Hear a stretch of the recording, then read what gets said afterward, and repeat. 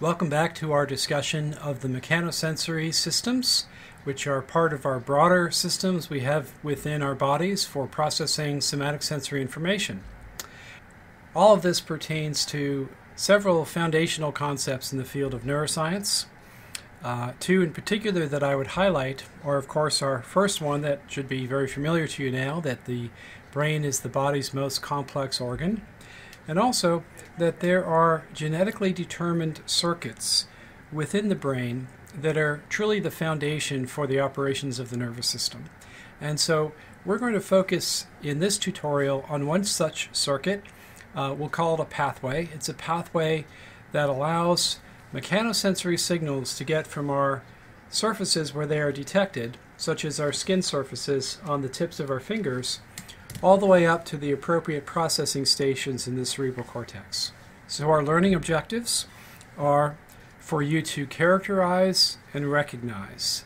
And you'll see these pairs of terms played out across several distinct mechanosensory pathways.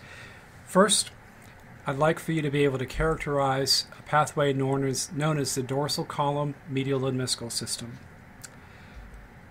I'd like for you to be able to recognize components of this pathway when you actually confront them in images of the central nervous system, be they views of the brain from the outside, histological sections, through the brain or the spinal cord, or some other conceptualization of elements of these pathways.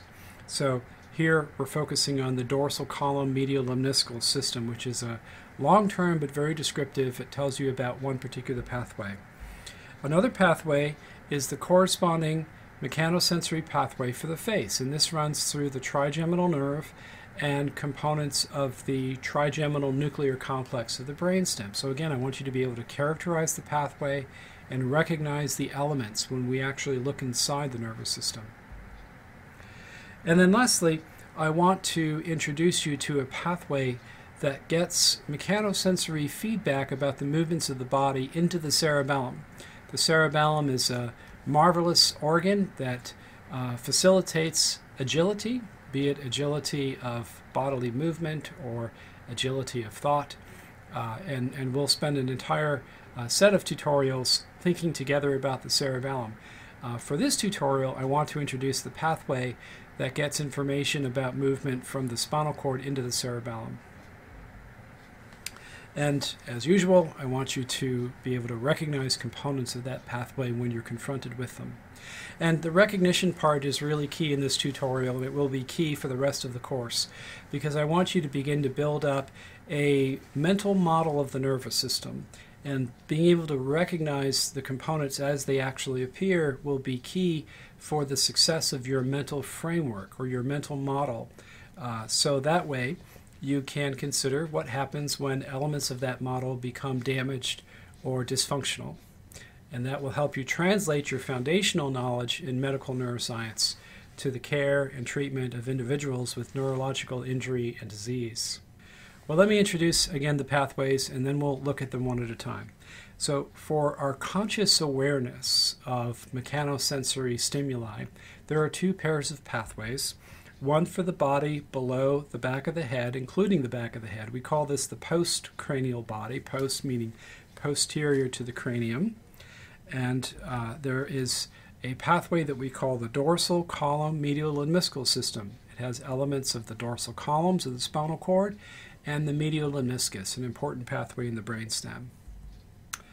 Now there's also a pathway that mediates pain and temperature that we'll look at in a separate tutorial for the postcranial body.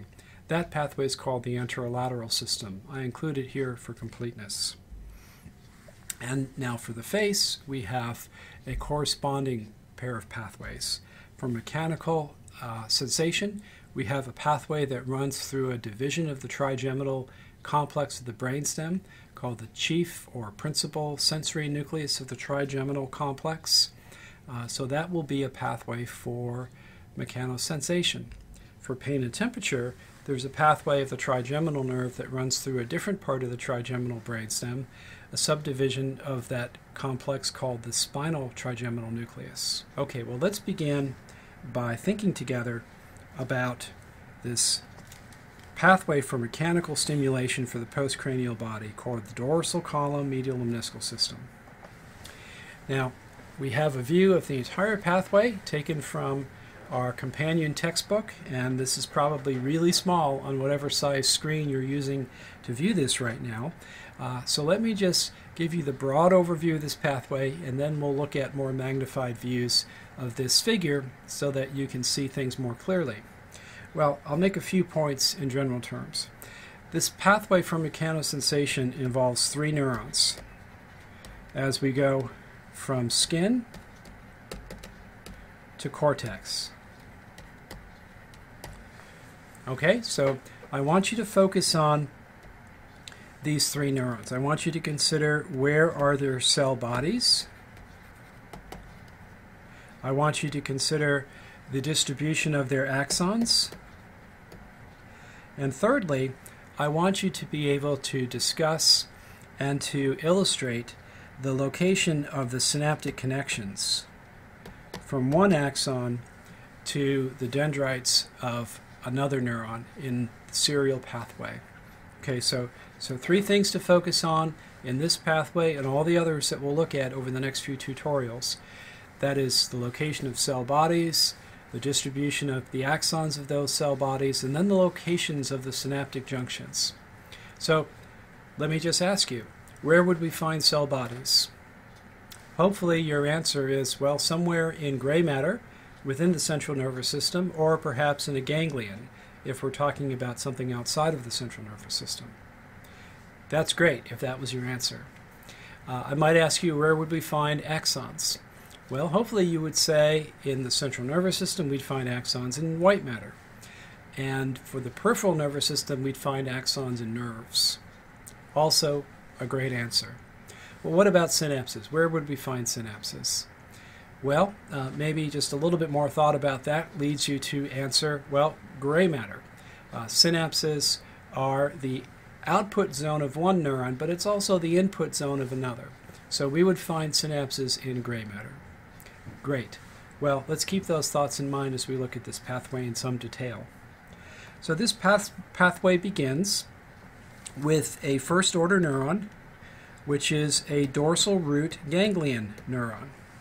Okay, so here it is right there in the cervical enlargement of the spinal cord, and here's the dorsal root ganglion and the lumbar enlargement of the spinal cord. These are the first-order neurons.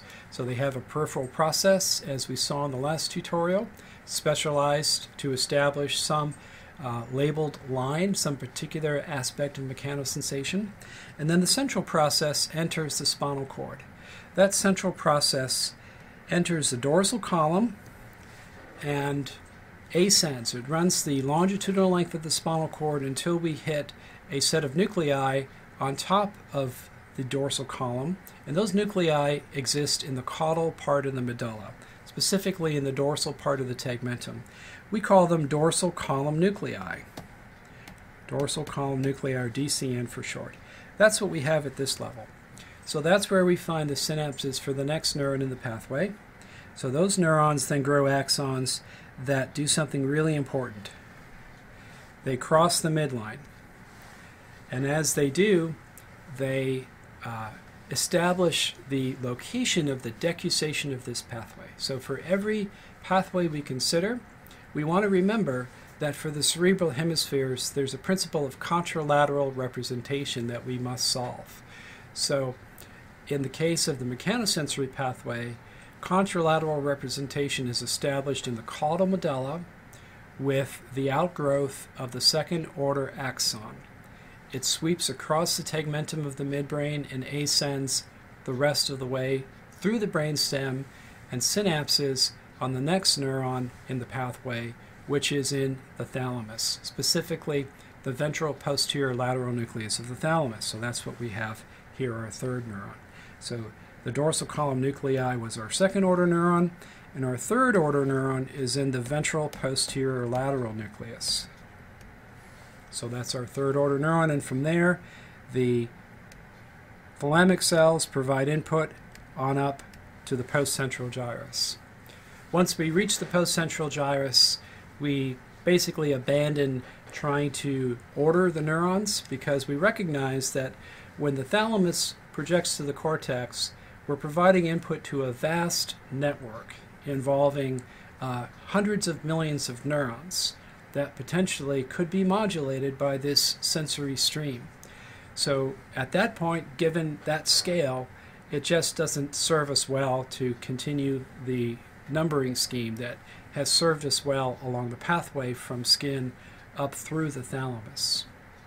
All right, well, let's have a bit of a closer look, and we'll focus in on the first order neuron making a connection to the second order neuron. So again, our first order neuron is a dorsal root ganglion cell. Now we can see a little bit more clearly, I trust, an important distinction between the afferents that arise in the cervical enlargement and those that arise in the lumbar enlargement. The first order axons from the lower part of the spinal cord enter the dorsal column near the more medial aspect of the dorsal column on one side of the spinal cord. As we contribute axons from increasingly superior directions, those axons add to the lateral aspect of that dorsal column. Consequently, when we reach the cervical cord, the input, which is significant, of course, because we're talking about mechanosensory signals from the upper extremity, they simply add to the lateral side of the dorsal column. So there's a medial to lateral progression as axons contribute. As a result of this progression, in the cervical spinal cord, we recognize a division of the dorsal column into two parts. There is a medial gracile tract and a lateral cuneate tract. We'll see them shortly in Sylvius. These two pathways run the length of the spinal cord. The gracile tract runs the entire length. The cuneate tract begins to form in the upper thoracic cord and then runs on up through the entire cervical enlargement. And these tracts meet a nucleus at the top of the column.